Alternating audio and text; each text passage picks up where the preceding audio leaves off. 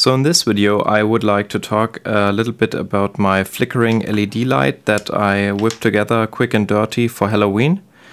It basically consists only of 4 parts, batteries, 4 AAA batteries. I select those that aren't usable for other purposes anymore because they are too weak, and I tend to keep those for purposes like this, which is very low power.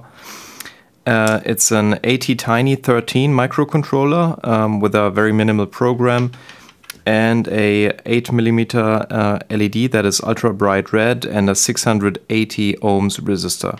So that's pretty much it, and I'm going to talk a little bit about the linear congruential generator that I use for the pseudo-random flickering function. So the principle of operation is that we have an 8-bit pseudo-random generator, a linear congruential generator, inside the microcontroller, and it continues to generate random numbers, and if the random number, which is between 0 and 255, so 8-bit, is below a certain threshold, it turns off the LED for I think 100 milliseconds, and it's above, it turns it on for 100 milliseconds, and this goes on and on forever. And since I use a linear congruential generator with a maximum period, which means it generates all 256 combinations after each other, I can vary the amount of flickering by changing the threshold. To explain the program better, I think it's best if we jump right in. You'll see that it's really simple and it pretty much does only one thing.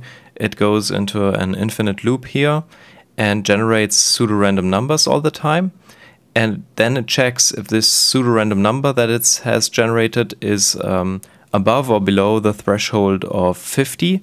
And if it's above 50, which will be true about 4/5 of the time, then it will turn the light on. Otherwise, it will turn it off, and then it'll just sleep for 50 milliseconds.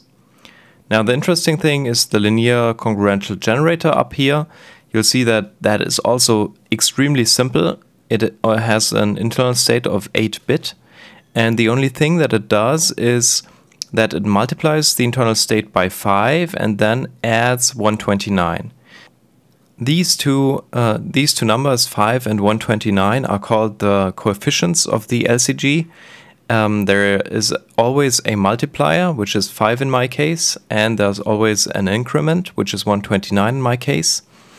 And there's also a modulo operation, which is the remainder of integer division. This is implicit here. You'll notice that the multiplication is extended to a 16-bit integer, or int, as by the C standard, but the result will be stored back in that state, which is only an 8-bit integer. So therefore we'll have truncation and we'll only have the least significant 8 bits stored in the state variable. Note that not all coefficients A and C will generate a periodicity of 256. In fact, most of those won't. And to get one that does, either you'll have to do a bit of math, or you look up some constants, or you do it like I did and just brute force constants. There are multiple combinations of these coefficients that generate the full periodicity of the LCG. But I chose this one specifically because multiplication by 5 is very efficiently doable in assembly on a microcontroller, because it will, by the compiler, be replaced by a multiplication by 4, which is basically just a shift left by 2 bits, and a simple addition.